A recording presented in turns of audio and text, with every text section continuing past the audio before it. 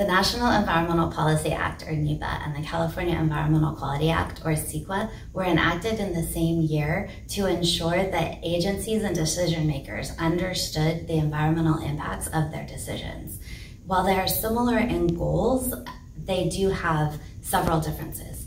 NEPA applies to any project or action that has some form of a federal nexus, such as it's on federal land, it's got federal funding, or it has some form of federal oversight, like an approval or a permit. A NEPA document not only identifies the adverse effects to the environment, it also provides mitigation measures known as environmental commitments.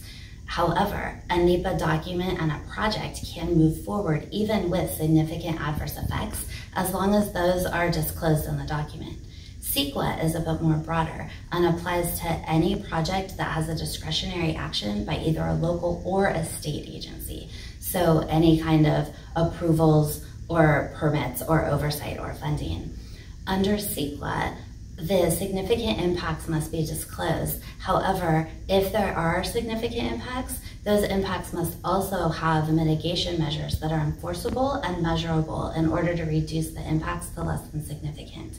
If the impacts remain significant, then the decision makers must also adopt a statement of overriding considerations to explain why the project should move forward.